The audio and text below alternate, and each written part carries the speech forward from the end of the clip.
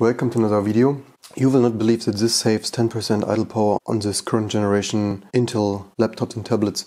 As you probably know, all these different devices, from wireless to serial ATA, mass storage and so on, have all different kind of power saving settings.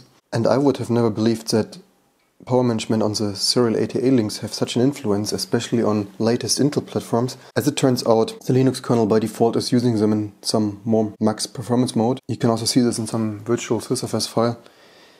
Here is SCSI host 0 link power management policy, it's max performance.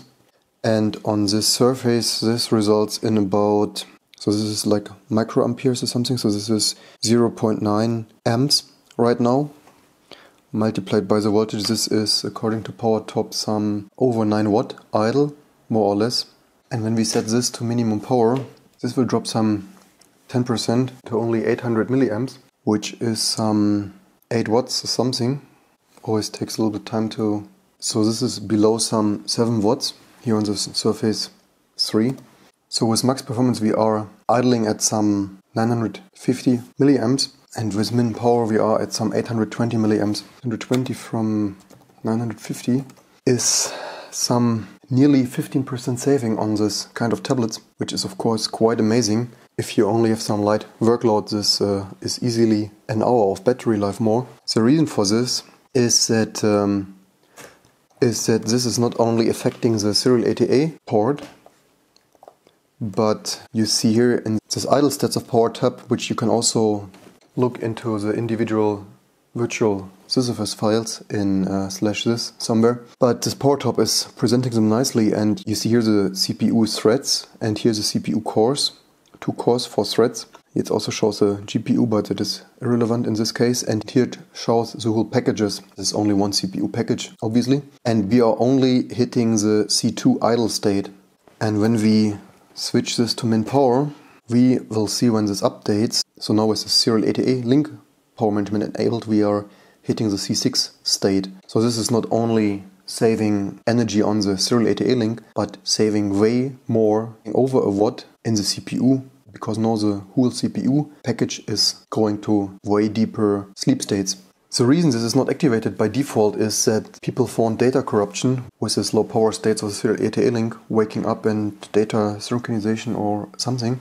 And now in the upcoming 4.15 Linux kernel, there will be most likely a new setting for this. Mat power with DIPM, which sets the bits in the hardware for the PCIe lanes and serial ATA link, supposed to set it exactly like the Intel drivers setting all the hardware register bits on Windows, in the hope that this is not causing data corruption anymore, because this is like the only combination tested by the hardware vendors. So with this change set, by the way, also applies to 4.14. So my custom built kernel here includes exactly this change set for medium power with DIPM. The power savings are the same. We are still hitting the C6 state half of the time. Current is still 820 something milliamps. So what this is using internally is active state power management of PCI Express lanes, and using low power mode for this physical controllers not to be active and thus save power. The reason why this has such a big effect is this is just a symbolic picture I found here with Google. This is just some yesteryear's schematic.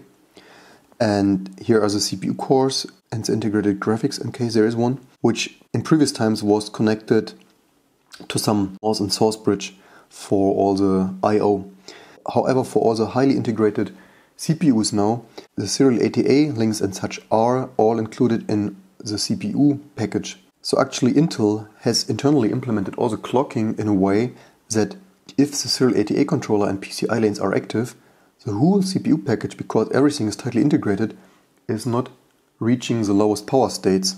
Interestingly enough, in previous times, historically, the serial ATA link power management would only have saved some 100 milliwatts or something. Now, because it's keeping all the CPU package awake, it's actually saving a whole watt or so. And as I've shown you on the surface, that's a whole watt. Just typing on some text file or something is certainly give you a whole hour of battery life. With the Linux patch description, they state here that this is since the Haswell generation. If you want to read this in detail again, You can find this here in the patch add new medium power with the IPM link power management policy setting. Basically, you find everything what I explained here, just that the serial ATA link keeps the whole package awake and such.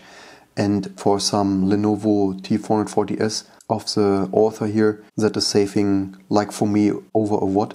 So I hope you find this tech details interesting. And if you use Linux, you probably want to look out for such kind of details to achieve the longest battery life. And if you are Mac on Windows, it may still be interesting to know all the technical details and inner workings of these machines. So that's it for today. I hope you enjoyed this internals tech video, and don't forget to subscribe for even more of those videos to come.